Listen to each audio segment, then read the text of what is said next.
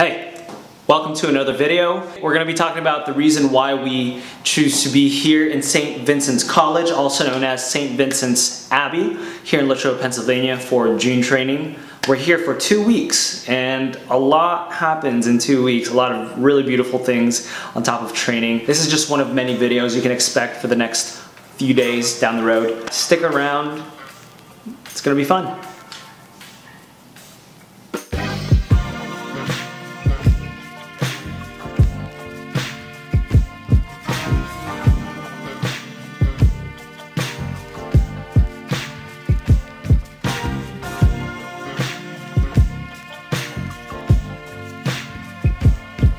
No, Caitlin hasn't. Caitlin had? You gave it to Caitlin? Yeah, I gave it to her last night. Like my makeup, I put false lashes on today. Okay. It's a 6'4", it doesn't connect. But it does. Just roll.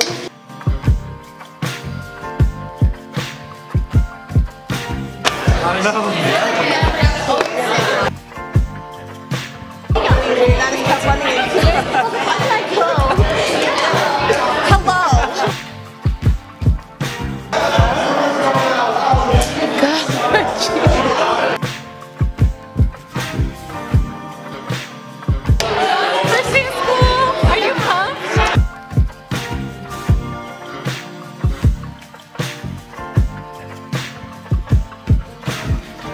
My name is Joel, and usually in small groups, I like to get everyone's names. This is a bigger group, and I know all of your first names because I've been training with you for a few days, but I don't know your middle name, so on the count of three, if you will just quietly whisper your middle name to me, so I can just get to know you a little bit better that way. I really, really appreciate that. So, 1, 2, 3. Alright.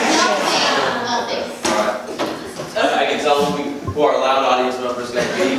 That was really just a test.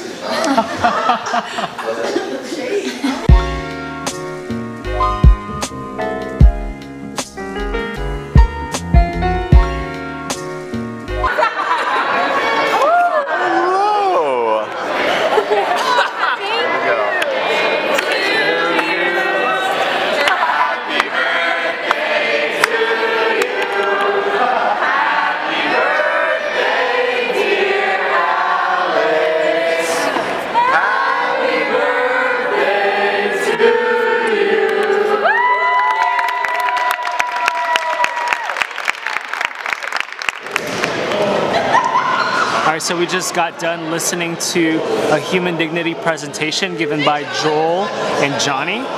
It was really, really good. I actually teared up. I haven't teared up after listening to a talk in quite some time, so it was very, very well done. We just got done with lunch, and now I want to answer the question, actually, like the actual reason why I wanted to make this video is to talk about the reason why we come to St. Vincent's for training in the first place. And as much as I think I know the answer, I'd rather go to a person who actually knows it a lot better than I do for multiple reasons. So let's go do that right now.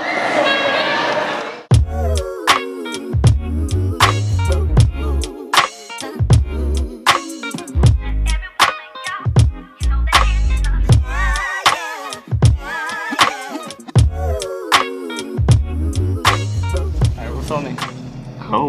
Oh, dude, what's up? Hey, what's up? Not much, bro. Yeah, so as I was saying earlier, I don't really know what I'm doing here.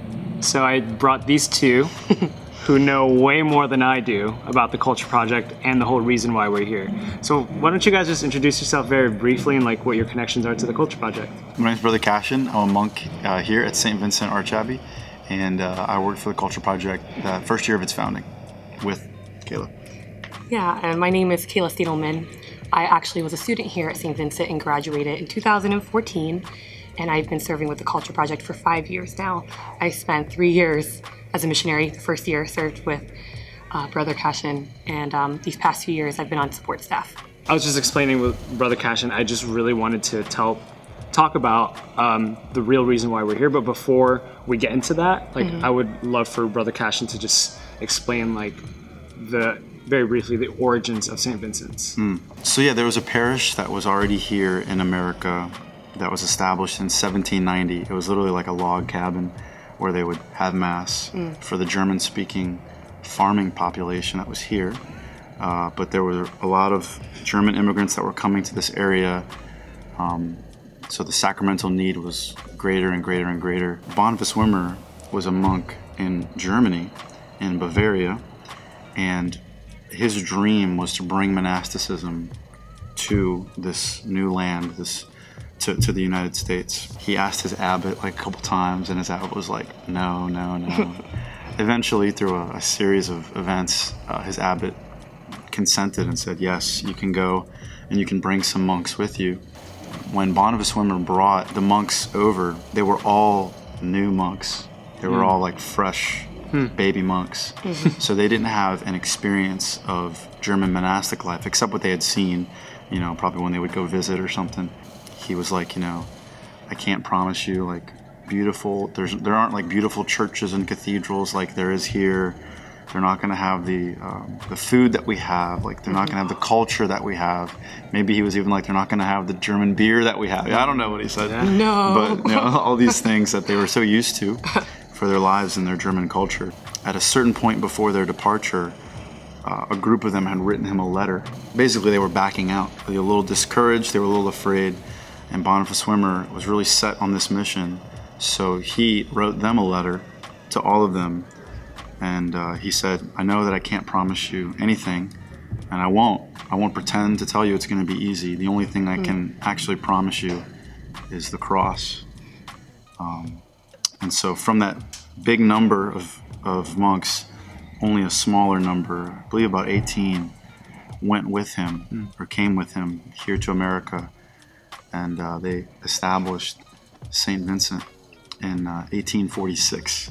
That's awesome. Yeah. So the monks have been here since 1846. 1846. So 173, 174 years, Wow. something like that. Yeah, I'm really curious to hear what you guys have to say with, because the Culture Project didn't just pick St. Vincent's College to be a place of training just because. Because to be honest with you, it's not the most like convenient place. It's in the middle of nowhere, and it's okay, right? Like I totally get that. But the longer I stay here, the more I realize that it's intentional. Well, I think just in like a general sense, there's a connection that I think I can confirm, having become a monk and having been a Culture Project missionary. We share the call to mission. It's like when Boniface Wimmer came here, he didn't envision a group of men that would be monks in the cloister 24/7, like very traditional monasticism. Rather, they were like, we're going to go into the parishes and we're going to help wherever there's a need. We want to fill that need without compromising our commitment to prayer and our relationship with the Lord. So from the beginning, like I like to think of it as, from the beginning, we were monks on mission. So the missionary spirit and the missionary zeal is within the monastic vocation at St. Vincent. That missionary, kind of like I was sharing when we did like a tour together, the fruit of that prayer, the past 170 something, 173 or 74 years, that's like the power of that prayer, the missionary spirit, it's like seeped into the ground, it's in the buildings, it's in the air. There's a sense of peace that a lot of people experience when they come here, and I think part of that is the fruit of that missionary zeal that we have. And the way we exercise that is through our life of prayer and work, which is our founder, St. Benedict. His motto is Ora et Labora, prayer and work. So we pray here, morning prayer, midday prayer, evening prayer, that we pray in common. We have night prayer that we pray privately. We have a commitment to daily Lectio Divina for a certain amount of time. So that's prayer with the scriptures. Some monks have personal holy hours that they make. Other guys have big devotions to the Blessed Mother or any other devotion. So our day is really seeped in prayer. And then we also, in the midst of that, we do our work. Monks teach, monks go out to parishes, monks coach things, you know, monks live, we have monks living in dorms. They garden. Monks garden, yeah. Like monks do everything, because any work can be sanctified. Yes. You know, when it can itself become a prayer. So we follow this like structure and this rule, not to constrain us, but to free us, to live freely and to yeah. And likewise, the Culture Project is a mission organization, so we're sent out on mission. But where I see the parallels very strong between the Benedictine lifestyle and the missionaries of the Culture Project is you have your vows, which are, in a sense, like the pillars of how you live your life. And the Culture Project has their pillars.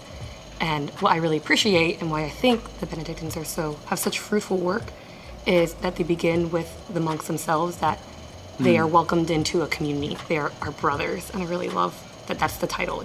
You guys are brothers. And then you make those commitments to those different prayer times. And so for us as a mission organization, we first commit to a year of community life.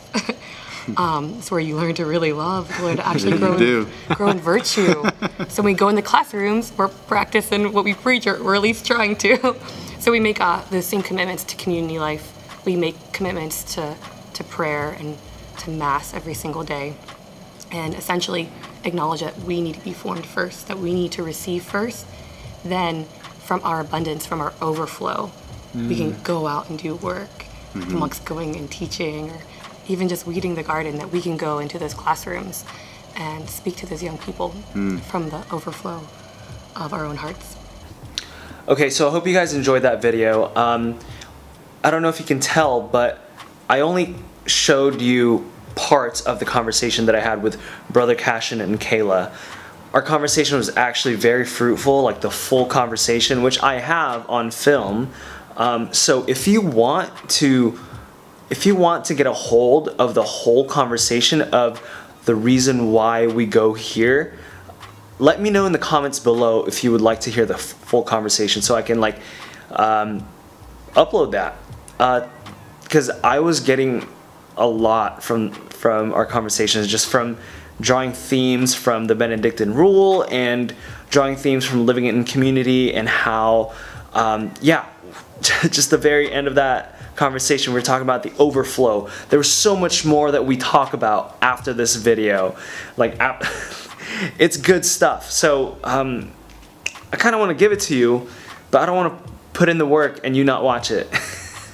To be quite honest with you. So if you want the content, let me know. Anyways, thank you guys so much for watching. Hope you guys enjoyed that. There's so much more in store for the rest of June training. Yeah. Thank you guys so much for watching, and I'll see you guys in the next video.